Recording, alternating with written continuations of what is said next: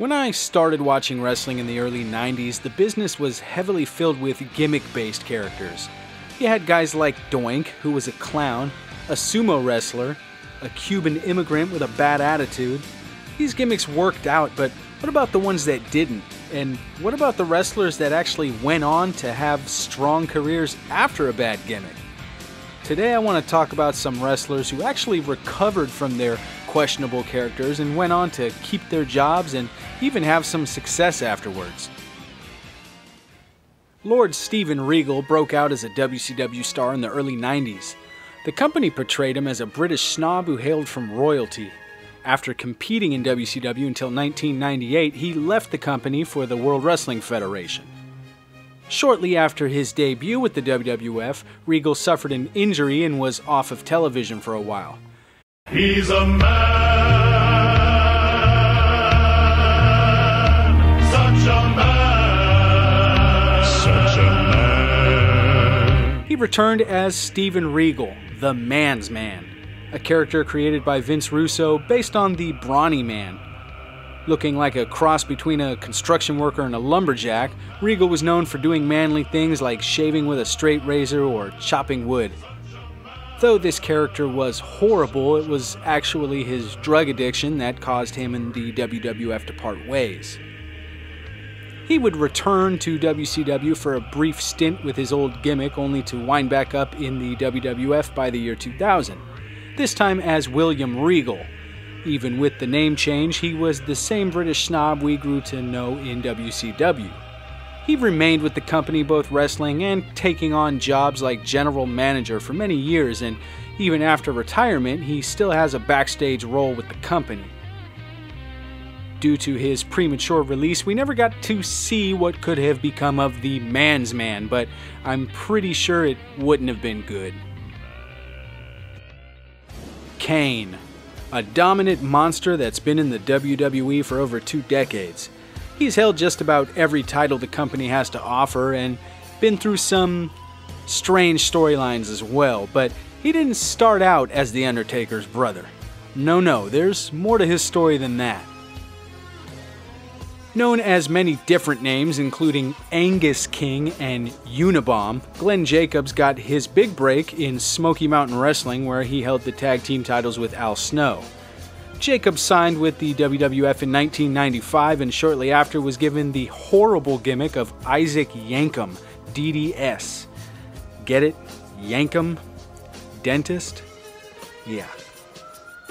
He served as Jerry the King Lawler's private dentist and was quickly intertwined into Lawler's feud with Bret Hart.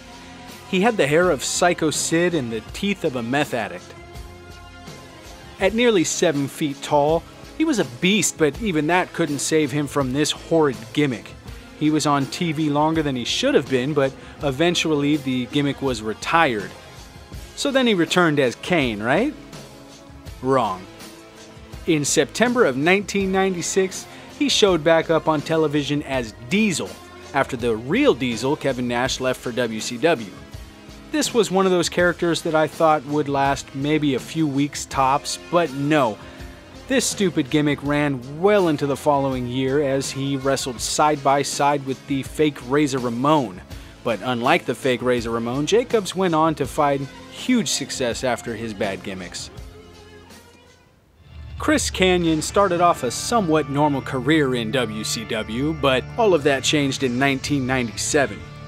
WCW, trying to capitalize on the success of Mortal Kombat, decided to create characters inspired by the series, which led to gimmick wrestlers like Glacier and Mortis.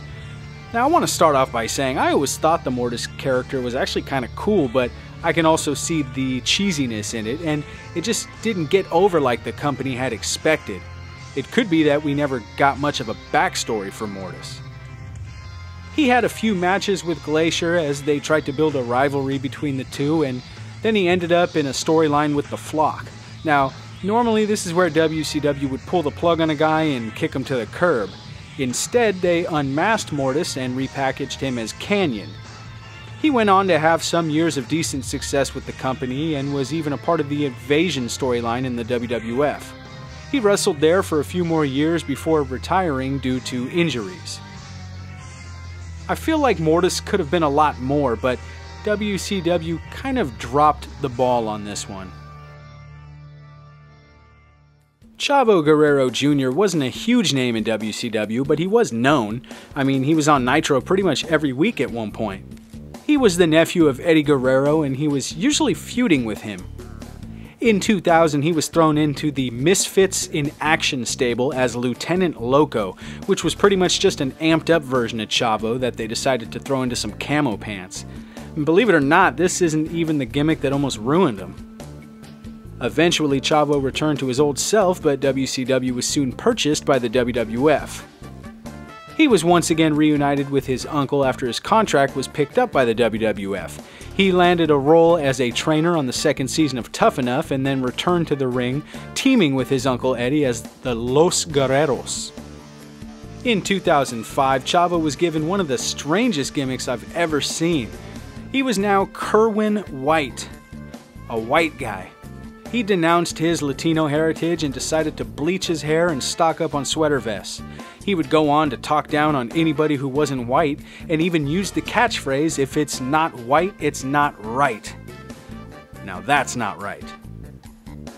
Immediately following the death of his Uncle Eddie, this horrible gimmick was dropped and he returned to wrestling as Chavo.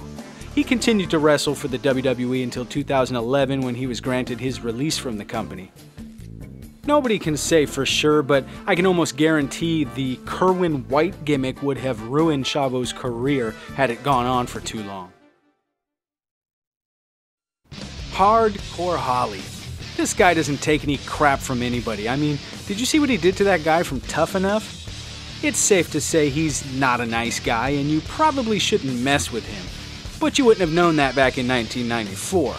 Meet Sparky Plug, a NASCAR driver turned pro wrestler. His outfit was almost as bad as his name, and his hair was like something you'd see in a Poison music video. He smiled and gave the thumbs up frequently, and honestly, everything about this gimmick was cringeworthy. Luckily, he was able to reinvent his image as Hardcore Holly, but the memory of Sparky Plug will never completely go away. Kevin Nash, Diesel, Vinny Vegas. He's known by many names, but the one character that he probably wants to forget about is Oz. In 1991, WCW decided to give Nash a character based on the Wizard of Oz story. Nash's hair was painted silver, and he was even given one of the creepiest masks I've ever seen a wrestler wear. It's no wonder he jumped ship to the WWF to be a bodyguard. Obviously, he went on to be very successful as both the WWF and WCW champion, but it does kind of feel like WCW tried to kill his career before it even got started. Booker T was already quite successful both as one half of the tag team Harlem Heat and a nice upper mid-card run, but for some reason, the powers that be decided to have him join the Misfits in Action. Just like Chavo, they had Booker trade in his tights for some camo and his name for a comedic stereotype, G.I. Bro. What you might not know is that almost 10 years earlier he wrestled under the same exact gimmick.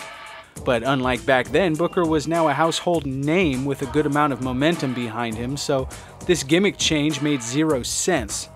Luckily, he would recover and return to his normal self, later winning the WCW Championship and continuing a very successful WWE run where he's still employed to this day. If you remember the Spirit Squad, well, then you're in the same boat as me, and I pity the both of us. They were a group of male cheerleaders that debuted in 2005 and ended up as Mr. McMahon's personal cronies. One of the members, Nikki, was kind of lost in the shuffle of the group, and after they disbanded, he was sent back to Ohio Valley Wrestling to further his development. After a few years of bouncing around in the minor leagues, he was called back up to the WWF in 2008 and debuted as Dolph Ziggler. Throughout his time in the company, he established himself well, holding numerous titles and even earning a cult following while being portrayed as a heel. While only one other member of the Spirit Squad achieved success, it was short-lived and forgettable.